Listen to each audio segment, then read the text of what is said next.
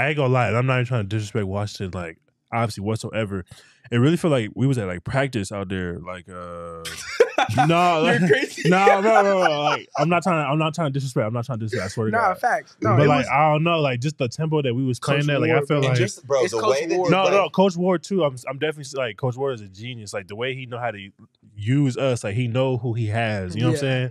Yeah, it was crazy to see that, like, bro, like being on the sideline, just watching y'all play. It was literally like, holy, bro, I was like, bro, they're not gonna score. Like, bro. did they even get close? Well, they could come. They had got close that a few times. They could come field goals, but on really like on BS, really. Yeah, like anytime something good happened for them, it was never them making a play as much as it was. It was one of us. BS. Yeah, it was one of us. Yeah, and that's how it is a lot of times. Yeah, bro. But yeah, no, they're a good team though. Yeah, Washington's legit. Obviously, I mean, shoot, they're number 5 team in the country. No, legit.